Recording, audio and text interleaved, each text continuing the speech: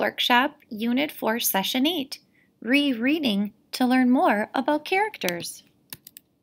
Today I want to teach you that when you reread, you don't just see new things in the story. You also notice new things about the characters. When you discover new details, you can think, what is this teaching me about this character? Let's add reread to learn more about characters to our anchor chart. Let's do this thinking and noticing work together. As we read, let's use what we already know about the characters to realize new things. I'll start. Think along with me, and if you're realizing something new, put a thumb up. Chapter 1, Baseball. Mr. Putter and his fine cat Tabby loved to nap in the summertime. They loved napping in the garden, they loved napping on the porch, they loved napping in the car. I already knew that Mr. Putter loves to take naps, but now I see that he naps everywhere with his cat Tabby, even in the car. But what is this teaching me about Mr. Putter?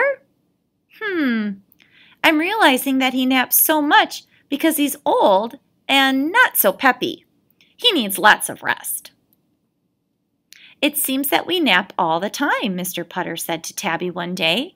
Tabby was old, and her frisky days were over. She loved napping. I think we need a sport, said Mr. Putter. Tabby opened one eye.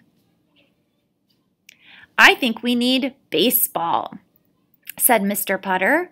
Tabby opened the other eye. I wonder where my old mitt is, said Mr. Putter. He headed to the basement. Tabby was wide awake now. You may notice, some noticings might be that there's lots of other sports stuff in Mr. Putter's basement. You might have noticed the roller skates and the bike. I even see a sled and a bowling ball. Sometimes words teach us new things about the character, and other times we can learn more by looking closely at the picture. So there's lots of sports equipment in Mr. Putter's basement. What is this teaching us?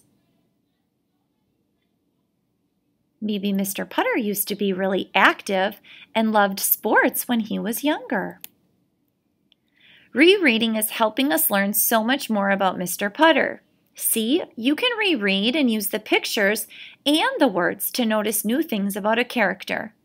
Then you can think, what is this teaching me about the character? To understand the character even better, let's try a bit more. Chapter 2, The Team. Mr. Putter found his mitt. Now all we need is a team, he told Tabby. Mr. Putter called his friend and neighbor, Mrs. Teaberry. Mrs. Teaberry would know about a team. She was very sporty. She even walked the dog-a-thon with her good dog Zeke. Of course there's a team, said Mrs. Teaberry. It's called the Yankee Doodle Dandies. Am I too old to play? Asked Mr. Putter. Heavens no, said Mrs. Teaberry, handing Zeke a sniffy bone. You will feel young on that team. Will my knees feel young on that team? Asked Mr. Putter. You are not too old, and neither am I, said Mrs. Teaberry. We'll both play. Mr. Putter hung up the phone. I hope I'm not too old, he said to Tabby. Tabby just purred. To her, Mr. Putter was perfect. Okay, I want you to think about what new details you've uncovered and what you learned about the characters. Share it with someone you're reading with or whisper it into your iPad.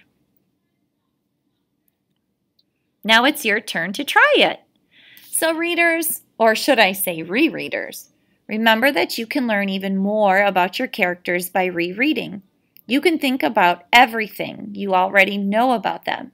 Then look closely at the picture and reread the words extra carefully to notice new details.